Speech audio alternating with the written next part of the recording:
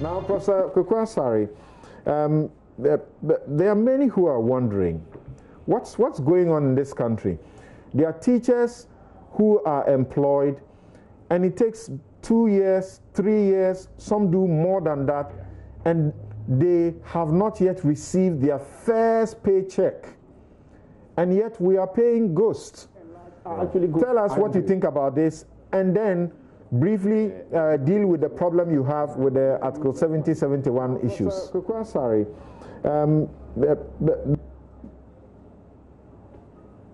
Samson, yeah. I think I agree with my friends Dominic and Joseph.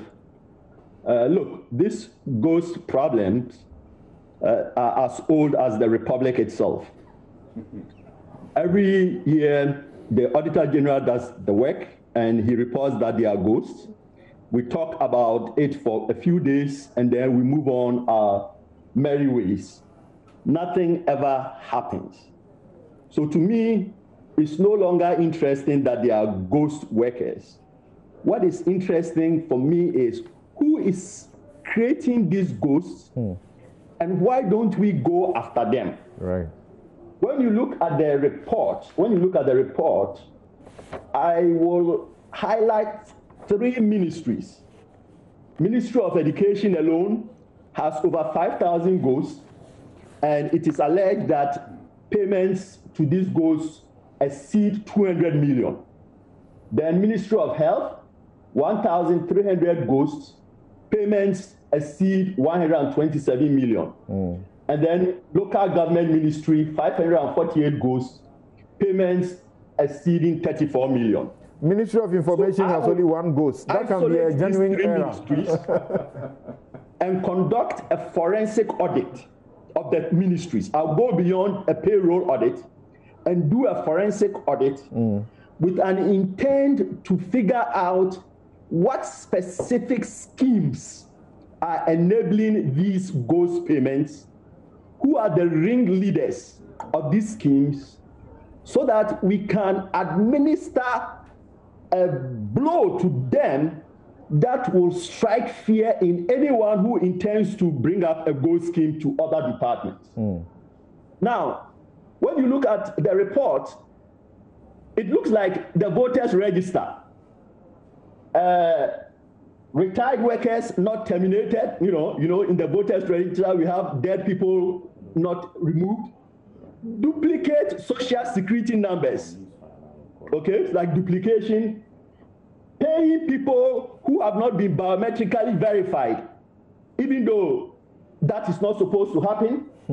Personation, that is using other people's qualification or using other people's voters' card to vote.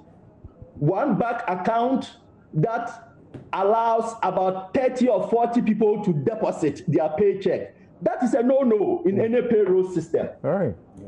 Several suspected fraudulent certificates used for employment, over-leveraged workers. There's a policy that no worker be allowed to deduct half of his salary for installment payments. But that's not followed. They have invested in an Oracle platform. This is a beautiful platform, and you can configure it in ways that enable some validation controls. But they don't do that. Why don't they do that? They don't do that because they want these things to persist. And so it's a systemic problem that is linked to the earlier problem that we described. Because you see, people see the tone at the top. And when they are unhappy with the tone at the top, well, they are not at the top, so they cannot have ex gratia, they cannot be paid 20 years back pay. So they also design their own schemes. And unless we figure out how to stop the problem at the top, these other things at the bottom will continue. Now, on the Article 71... No, just a second. Even the chieftaincy ministry, that small ministry, we cannot ensure that there's no ghost name there. There are 23 ghost names there. As an accounting professor, what do you think should be done beyond the other softwares you are recommending to avoid these things happening? that's what I was talking about, the validation controls. When you buy the Oracle platform, it is set at a default value. So the controllers and accountant general's department should go in and configure it and say, for instance, don't pay unless you are biometrically verified.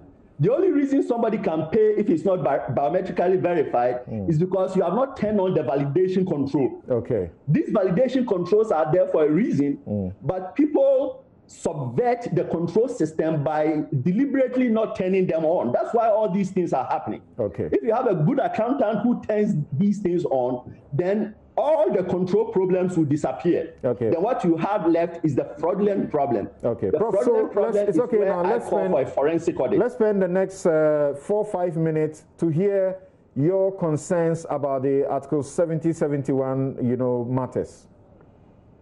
Samson, if you look at Article 71, it is an anti-corruption article. It's an anti-corruption article. Okay. Why do I say that? Read it carefully. It says the president sets up a committee. The committee makes a recommendation. The president approves the package for the parliamentarians, and the parliamentarians approve the package for the executive. Right. You see that? Yes. Why? Why is the president approving the package for parliamentarians and the parliamentarians approving for the executive? Because we are afraid that if the president approves his own package and parliamentarians approve their own package, then they are going to just give themselves some hefty bonuses that the country cannot sustain. Now, on the other hand, if the president treats the parliamentarians well, they will also treat him well. Exactly. I was going to go to that. Okay. That if you just stop at what I read, then you are not really interpreting the Constitution carefully. You are missing the anti-corruption element in that article. That article also implies that the president and parliament should not be allowed to collude to take care of themselves. That's what it means. And then thirdly, the people themselves have to exercise some oversight of what is going on.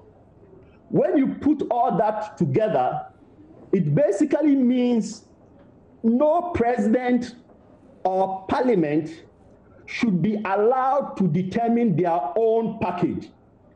So if I'm the president today and I set up a committee and the committee comes up with some recommendations that I accept, that should take effect prospectively. I should not benefit from that, and the parliamentarians that I work with should not benefit from that.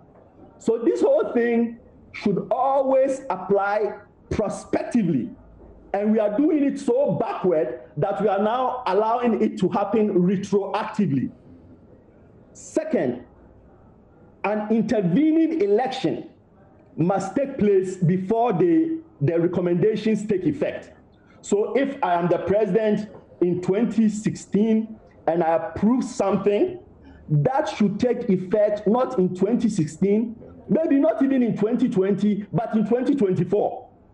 Otherwise, you are going to defeat the whole purpose of Article 71, which, as I said, is an anti-corruption article, making sure that people are not taking care of themselves. So the idea that whenever the president is living, he can recommend certain things that take retrospective effect, that is so wrong. There is just no organization in the world where people's compensation package are determined after they have finished working. No. When you come in, your compensation package is known, and that's what it is. Yeah. Okay. So when we bring in a class of MPs, their package should be whatever was there when they got elected. Yeah. And then if they decide, and I think that these recommendations and these committees should not be set up every 4 years. Maybe they should be set up every 10 years.